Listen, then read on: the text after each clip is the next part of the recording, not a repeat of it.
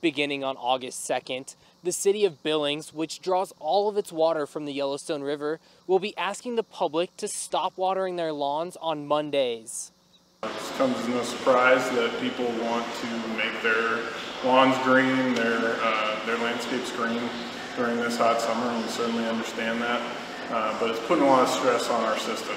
We're pushing it 90–95% of capacity, and we're doing that day in and day out. The city is currently going through about 50 million gallons of water a day, or about 10 of these tanks.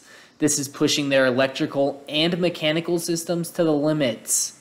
Asking city residents to not water their lawns on Mondays will help give these systems a break and give their reservoirs time to refill properly. As you go throughout the week, those reservoir levels will drop. Basically, we can get a fill in those reservoirs when there's not irrigation and sprinkling going on, but then when there is, they're dropping, and we're not catching up.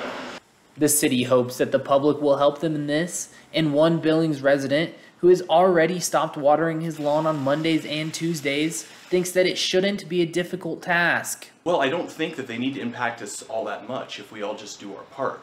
I think that it's somewhat inconvenient that we have to adjust our sprinkler schedules, but I also don't think that that's a very high price to pay to help Billings keep water flow. The city will be monitoring the water usage to make sure residents and businesses are complying.